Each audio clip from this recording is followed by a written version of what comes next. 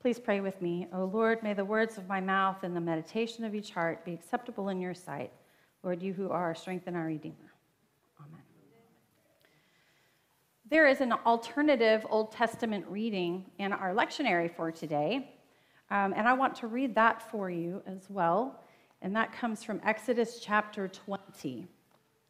Then God spoke all these words, I am the Lord your God who brought you out of the land of Egypt, out of the house of slavery. You shall have no other gods before me.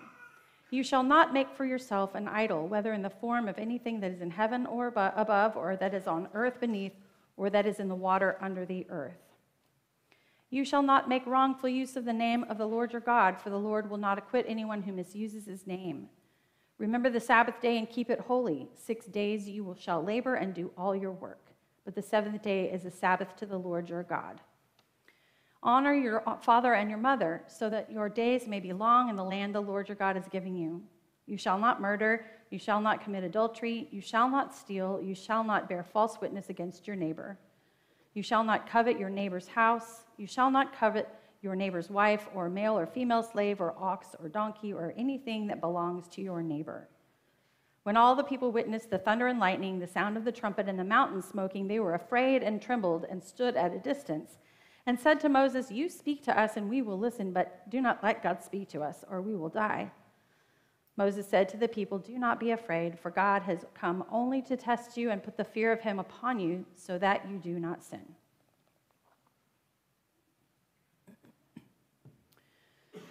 If you look up the word power in the dictionary, you will find a number of definitions. It's kind of like the word run. It just goes on and on and on. There's a lot of definitions because it can be used as a noun, it can be used as a verb, it can be used as an adjective. But there's 4 meanings particularly that I wanted to lift up today for the purpose of the sermon and the gospel. Power is the ability to act or produce an effect. It's possession of control, authority, or influence over others. It could be a controlling group, like an establishment. It can mean political control or influence. One of the most important things that we need to remember about power, though, is that power is not good or bad, like we heard in the children's sermon. Power itself is neutral. There are circumstances in my life where someone might have more power than me that are really good. I'm really glad they have more power than me. And then there are some circumstances where that's not so good. And conversely, the same can be said for when I have power. Sometimes it's really great that I have power. But if I don't know what I'm doing, it's probably not a good thing. We could say power is good because it gives us an opportunity to act or influence things. But we could also say that power is bad because it's real easy for power to take over in our lives and for us to want to seek more and negatively influence us. Scripture as a whole is full of stories about power. Our lives and our relationships are governed by power and by authority. Parents, bosses, teachers, the president, all of these different roles that have power over other people. And we depend on order to live in a society that is peaceful. We need authorities. We also need rules or law, like the 10 Commandments, and people to help enforce those rules. Authority is important in making sure the rules happen. Various authorities have varying levels of power, but again, that power is neither good nor bad. What's good or bad are the things we do with it, the way we use power in our relationships and in our roles in life. So because we believe God has the highest power as our creator, God used that power to give us the 10 Commandments to help govern us and instruct us on how to live in right relationship with one another. What God did with power was for love. And then God sends Christ into the world because it became apparent that we couldn't love completely, even with the law to help us.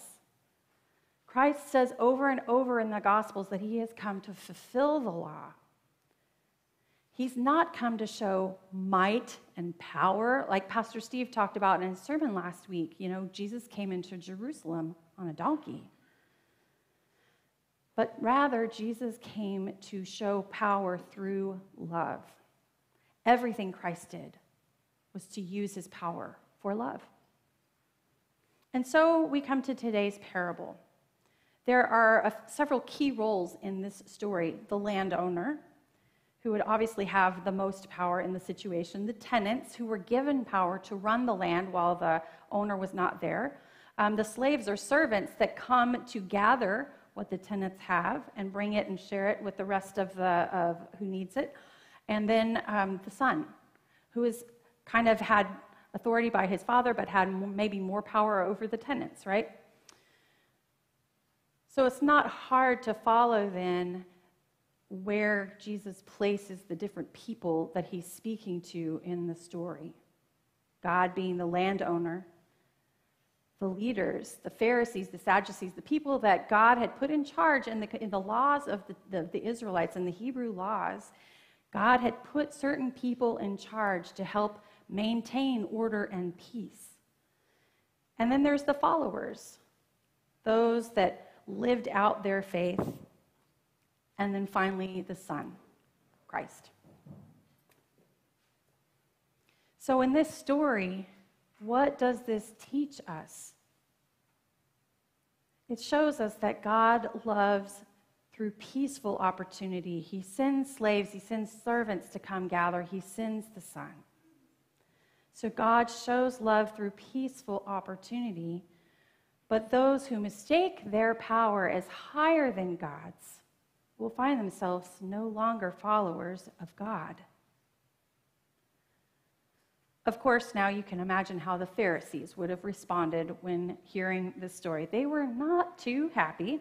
They didn't like it one bit because they're being painted out here. God, you told us that we were in charge, and now you're telling us that we shouldn't be in charge because we do bad things, that we're killing off the people. But as with last week's gospel, these leaders find themselves in a bind once again. They know that Christ has a lot of power and a lot of followers, so they're afraid, but they also don't want to lose their power and arrest him because they're afraid that either way, they're losing power. Either Christ has more power than them or they'll lose power if they move against him.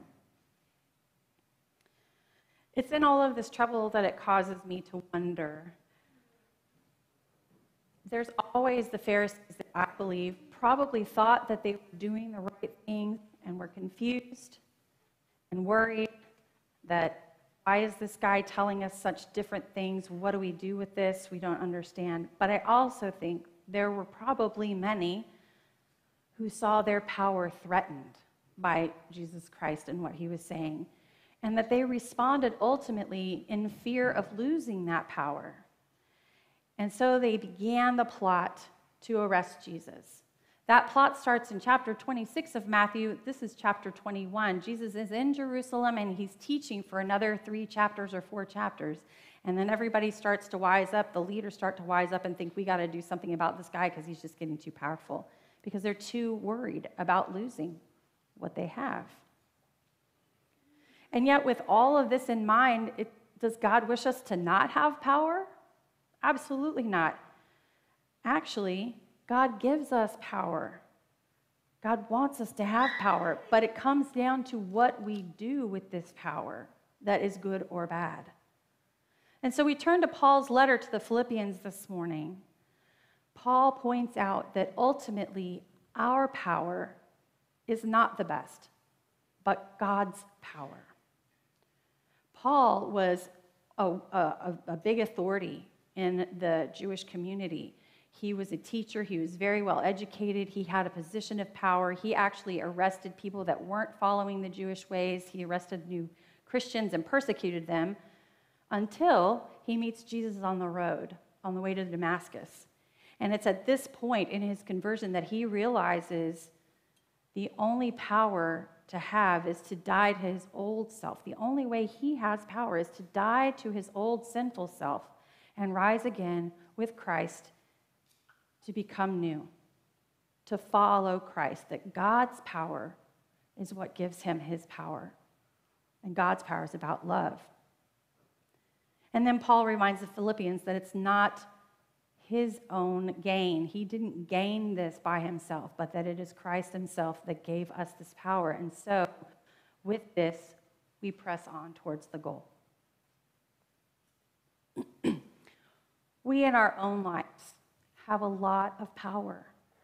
In fact, in our baptism, we are empowered by the Holy Spirit. We make promises at our baptism.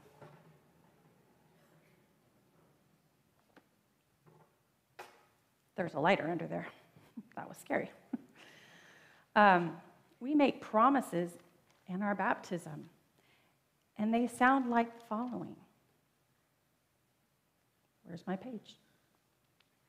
I keep missing it. I just had it.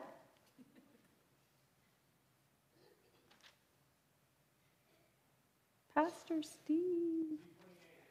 That's what I thought. That's what I was on. Where am I missing it? Oh, yeah. To live among God's faithful people. To bring yourself to the Word of God and the Holy Supper. To follow the Ten Commandments. To learn and study the Lord's Prayer, the Creed, and the Ten Commandments. Read the Scriptures. To be nurtured in faith. To work for justice and peace. To serve others and care for others in the world that God has made. These are the things that are promised in baptism. These are the things, when we affirm our baptism, we take on ourselves. And it's in these baptismal promises that we live out our power.